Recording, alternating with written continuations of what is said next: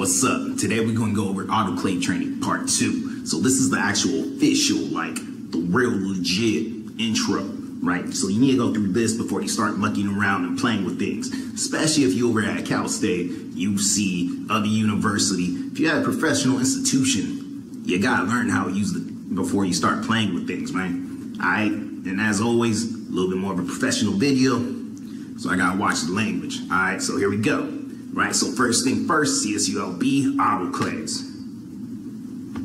Right, first thing, outline, learning objectives, learning how and understanding what gravity is, right, gravity autoclaves, learn how to properly do things safely, how to keep autoclaves in operational condition, which means they don't break down, otherwise everyone in your building is gonna come at you because they know you did it, right, contact info for people, and like I said, this is for Cal State, so this is gonna be specific to the LB, right?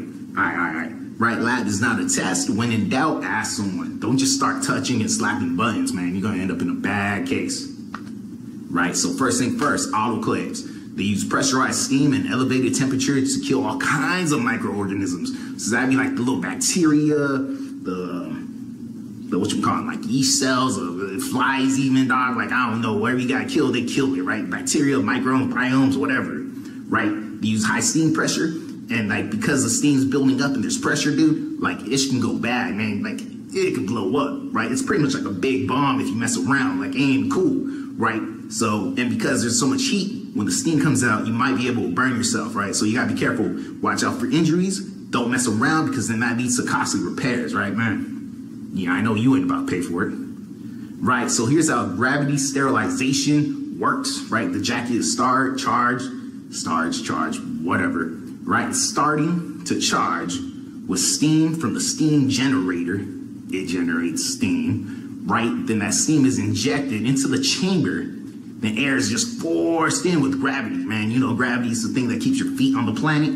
Yeah, right? And then once the air gets kicked out, right, it gets evacuated. We call it just straight out, you know, it gets ejected, right? It's like, what's that thing? It gets evicted, right, homie? Air gets evicted. We gotta say evacuated. Whatever, same thing as a, right? It's like your homie Paul down the street that just couldn't pay the bill. Anyways, right? So then steam and pressure build up in the chamber, right? Then this hot steam, right? It's the temperature, can't take it. Bacteria can't take the pressure, right? Pressurized steam kills all microorganisms, homie, right? But keep in mind, right? Steam heat kills in less time than dry heat, right? So if it was dry, it'd take forever. But because there's some moisture in there and got steam going, bam, bam, bam, got the solid away. It kicks it with the quickness, man. Right? And it degrades nucleic acids and proteins via hydrogen bond disruption. Disrupting hydrogen bonds. You already know. Alright? Right, so now pressure is just up there like crazy, right? And that's at 121 degrees Celsius for at least 15 minutes to kill off all microorganisms. Alright, next slide. Just for general guidelines as far as operating, always use PPE, just protective personal equipment, or personal protective equipment, proper personal protective equipment, whatever, homie, stay safe. We'll go over that in a bit. Well, you saw that in the last video, you know what that is, right? Always verify that the materials you're putting in can actually deal with the autoclave, right? Not just any piece of plastic can be used as a bin and just tossed in like whatever, right? You gotta make sure that it's actually all good to go, man. So always check with your like lab department safety personnel whether or not you can use that container to actually go in the autoclave, right? Right, in the autoclave room, make sure to log in every time you use that, right? There's a login sheet for a reason. No one signs it, the department's not gonna keep that maintenance going, right? Right, verify the chamber is empty and clean prior to you using it, because if there's something in there, you might be liable. If there's something wrong, you might be liable. Safe, we'll go over that in a bit. Well, you saw that in the last video, you know what that is, right? Always verify that the materials you're putting in can actually deal with the autoclave, right? Not just any piece of plastic can be used as a bin and just tossed in like whatever, right? You gotta make sure that it's actually all good to go, man. So always check with your like lab department safety personnel whether or not you can use that container to actually go in the autoclave, right? Right, in the autoclave room, make sure to log in every time you use that, right? There's a login sheet for a reason. No one signs it, the department's not gonna keep that maintenance going, right? Right, verify the chamber is empty and clean prior to you using it, because if there's something in there, you might be liable. If there's something wrong, you might be liable. You don't want to be the last one to touch it when it goes down. Yeah, or else you're gonna get blamed, homie. Like you gotta make sure everything's in like working order, right? Right, always verify that the door closes and seals properly at the start of your cycle. Don't just like throw it in there and walk away. You might as well hit start, and you may as well wait for the cycle to start, man. Like, just give it a couple seconds, homie. You'll hear it build up pressure, you'll hear it beep, you know it's gonna go, right? Always come back for your things in a timely manner. You know, it's like using a public laundromat. You don't just leave your there all night, right? You gotta come back for it and take it out, right? Never leave your things there overnight. Sometimes, most of the time, that's going to stop the autoclave from going down into a restart or flush cycle. All right, and we need that start cycle, man. We need that flush. Keeps everything nice and going, or else, you know, operations ain't going to be so operational. All right, so autoclaving materials, right? You got, yeah. All right, man, so now we got autoclaving materials, right? You got most aqueous solutions and media like buffers, liquids. Don't put acids. Don't do that. Like, you need to double check with your lab mates and be like, yo, can I autoclave this at all times, right? Then you got heat stable plastics like pipette tips, micro tubes, whatever, what have you, and glassware, right? Okay, cool. Now 7 major items and materials that cannot, as in no bueno, don't even try it for like, ya tu sabes, way. No.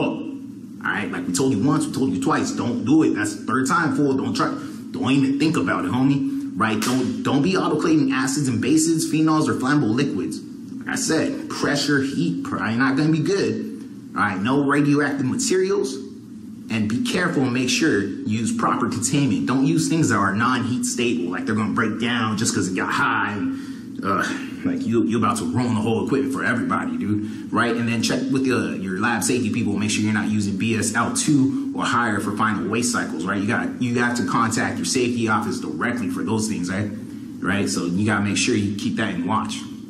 Right, so next up, we got secondary containment. Right, because you don't want things just melting and just getting everywhere and just destroying the autoclave. So you got to use like a container. Right, you got to use secondary containment. But not everything is fine, right? Like not just any piece of plastic can be autoclaved. So make sure you use the proper things that are like autoclave safe, all right? Then you gotta keep in mind that whatever you're autoclaving has to be in the container. It's 2 times the volume, right? That's like the space in it. It has to be twice the volume of what you autoclaving. So if you got like a 1 liter bottle, you need to autoclave that in like at minimum like a 2, maybe 3 liter like tub, dude. Like you can't just be like, oh, well, man, I got that way like 1 liter, it's close enough. No, dude, just right. You gotta make sure it can be heat stable and withstand that temperature. Right? Never just assume that's all good to go, homie. Right? Considerations when autoclaving. You always gotta be considering a lab environment. Otherwise, people just gonna hate you, and when you need help, ain't no one gonna be there for you. Right? So standard trash, no small particles of dirt, leave unsealed with steam can circulate. Trash bags with small particles need to be sealed, right? Blow around so that way the steam particles get in there, boom, boom, right? If you have nothing but dry trash, you might want to pour a little bit of water in there just to create some steam so it kill everything, right? Don't overfill your bags, homie. Like if you can't close the bag, then obviously you ain't no good. Like, you know, you gotta empty it out a little bit and put some of that in another bag, dog. Like, you can't just be like, oh yeah, this is cool, it's overflowing. Nah, like if it doesn't close, you already know it's not good enough, right? Plus it's gonna fall over and just spill, it's not worth it, right? Don't overload the chamber. If you gotta start cramming just to get things in there, nah, man, it ain't even worth it. Cool, right? Don't overfill bags, always loosen and seal containers. So if you got a bottle, you gotta loosen it because you're about to have a lot of pressure build up in there. Pressure go boom, man, you already know. You gotta figure that out, right? It takes longer to sterilize water as volumes increase, so the more volume you got, man, the more ice you got on the container, the longer that's going to take to sterilize, right? Never fill a vessel greater than half its capacity, which means if you got like a liter, right, that's like what, 1,000 mils? You don't want to go past 500 mils, dog. So what you're going to do is you're going to take your solutions, you're going to split that between 2 containers, and then you're going to autoclave it. You don't want to be like, oh, no, it's fine, dog. Yeah, it's so close. Don't do it, right? Common use autoclave cycles for your CSULB. We got the unwrapped, wrapped, and glassware, right? So the unwrapped is good for like metal equipment, tubing. It's, you know, things are not wrapped or packaged, right? So it's only 15 minutes at 121 degrees. Wrapped is good for pipettes, microfuge tubes, etc., etc. Good for your like containing plastics, whatever. Right, 15 minutes at 121 with a 30-minute drying cycle. Right, with a quick pressure release. Glassware for items made out of glass. It's in the name. You already knew that. I knew you smart. Right, with a quick release, 125 degrees for 15 minutes. Right, with a 30-minute drying step. And then you got your liquids. You got liquid 15, you got your liquid 20. Some places might have a liquid 30. It depends on how your autoclave is set up, right? Boom, boom, boom, and then you have your waste cycle, right? You have to autoclave your waste before you toss it out and make sure everything's all good to go. All right, homies, now we on like waste containment, proper and improper waste containment. So up top, you can see proper waste containment, right? So you got the little box with the bag in it. It's an autoclave bag. It's not just any garbage bag, right? You gotta make sure you use the right bag, homie, right? And as you can see, it's all fully contained in the box, right? Under that, you got improper containment. You can see it's just spilling. Obviously overloaded. They put way too much stuff in that. If the bag don't fit in the coffin or the vessel you're putting it in, you gotta empty out that bag a bit, son. You already know. Right? Then caution, right? Autoclaves are hot. They are hot. They got heat, right? The steam can burn you, right? Autoclave items are hot. It's like when you take something out the oven, right? It's hot, right? If you don't have an oven, like if you put a plate in the microwave for like 5-10 minutes, when you take it out, you're like, ah, right? It's gonna be like, Chingalo ass fucking burn me, like you already know. So be careful, right? And now see common use autoclave cycles. Always, always, always flush the cycle generator. Just always flush your autoclave, man, right? Steam generator must be flushed to prevent buildup of mineral scale, right? Otherwise, it's going to go down for days, and then you got to get a repairman, and that's just costly. Boom, boom, boom, right? You have to check the pressure gauge, right? Turn on the generator drain valve, which is yellow, right? You just, boom, you just pull that to the side, close it, hit the start button, let it go for its 5 minutes. Let it go for its 5-minute cycle. Open it, hit the valve again, put it back to its original position, close it, and hit continue. Pretty simple, right? Now we got our list of important contacts. I'm gonna skip this because if you're going through this, you probably have your own list of contacts. You have your own people at your own industry, your own facility, your own campus, your own what have you, man. All right. And for further training, you contact the people down below. And they'll instruct you one-on-one. Or go check out the other video we did. All right, man. So that's it for this episode of Cholo Science. Y'all be pimping. Y'all keep safe. Y'all do your thing, man.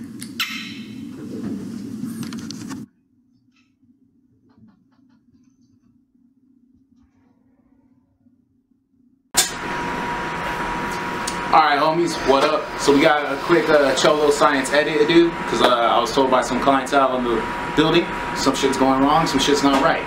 So now we gotta go over this. All right.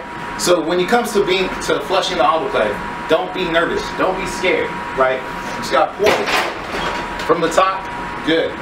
As you see, there's nothing in here that's gonna bite you. There's no monsters, there's no spiders, there's no little alligator. Right, there's nothing in here that can hurt you. Right, and then to make sure you guys understand, you wanna pull. Make sure you guys understand you want to pull this lever towards you. So you want to pull this lever forward. Right. That's pretty much it. So never be afraid to flush your autoclave. Right, it'll be worse if you don't. And then once you're done, you just gotta close it. And you're good to go. Alright homies, that brings us to the end of another video. So like the video, share the video, subscribe to the channel. Keep it going. Cholo Science. Johnny, I'm out.